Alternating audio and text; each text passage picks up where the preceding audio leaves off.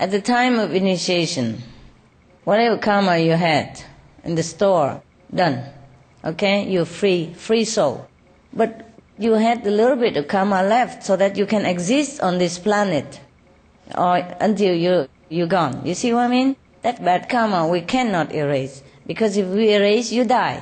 You die before you reach the third level or second level or fourth level. You see what I mean? So the purpose of leaving little karma here to endure a little so that you have time to go up to the fifth, the fourth. Yeah, understand me? All yes. Right. Now, but we can not erase, but like minimize the bad karma. I told you already, at the time of initiation, like, for example, you're supposed to have a very bad accident, you have it in a dream, yes? Or you have a smaller accident, yes? You have accident, for example, but you're not injured too much. You see what I mean? Or you recover very fast and doctor surprise, for example, like that. Okay? Yes. But if completely erase this fixed karma for your lifetime, then you have to go immediately. I mean, goodbye. So you stay for a while to rise your level. Because to practice in this world is very good, very fast, very meritorious. Okay? Thank you very much. Better than other planet or other level of consciousness. Okay? Thank you.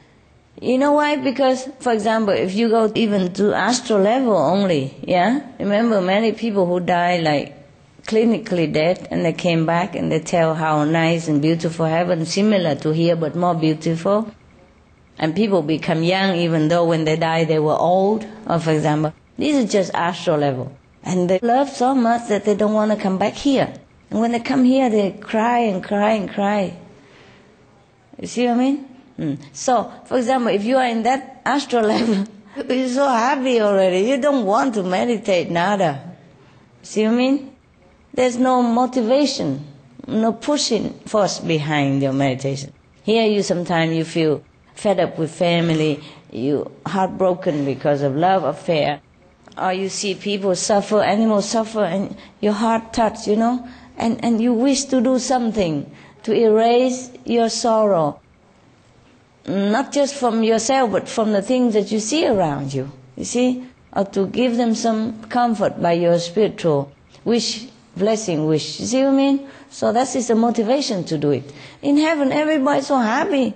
You can't even remember what day it is. And, you know, you're just too busy enjoying. There's nothing to remind you of why you have to go anywhere else. You see what I mean? But astral level is not long-lasting. See, they don't know that. Well, even they know, they don't care. See how we suffer in this world, but nobody care about thinking of the future. Huh? See what I mean? Huh? Yeah. Even then, if you are happy in the astral level, for example, you don't want to practice nothing. Very difficult to practice there. You think in this world it's difficult to practice because you're busy, because of so much sorrow. You should go have an astral level and you see how more difficult it is. Because there's no point, you know, like no motive, yeah, to do that. Okay.